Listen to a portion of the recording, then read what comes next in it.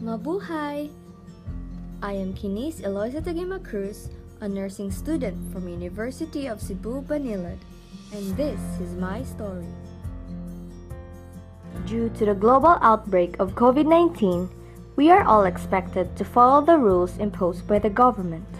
This is to avoid further spread of the virus and contain the outbreak. While the pandemic has forced me to stay at home, it also gave me an opportunity to learn the significance of intercultural communication skills and cultural competence. I enrolled on an online course that will help a nursing student like me to become culturally competent. While the idea of cultural differences in healthcare community is not exactly new to me, I have never really given it much thought before. But as I was reading through my medical books, I was able to see how vital the role of cultural competence is, as it was also greatly emphasized by the online course. I believe that with studying different cultures, I can demonstrate sensitivity, respect, and understanding towards the cultural diversity in the healthcare community.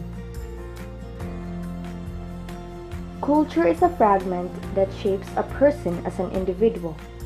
It can influence and affect his or her health illness context, disease, prognosis, as well as the reactions to treatment and care. As a future nurse, I will most certainly be dealing with patients coming from different cultural backgrounds. It is my role to be familiar with their values, practices, and beliefs, or at least the ones that matters in a medical field. It will aid me to make accurate assessments, make appropriate adaptations, so that I can provide an effective and meaningful cultural congruent nursing care. With integrating my cultural knowledge, skill, and awareness, I can help reduce healthcare disparities, increase patient satisfaction, and produce a better healthcare outcome. Just like what Denise Özkan from Istanbul Aydın University said, to thrive academically as well as in their future careers, all our students need global competence and intercultural communication skills.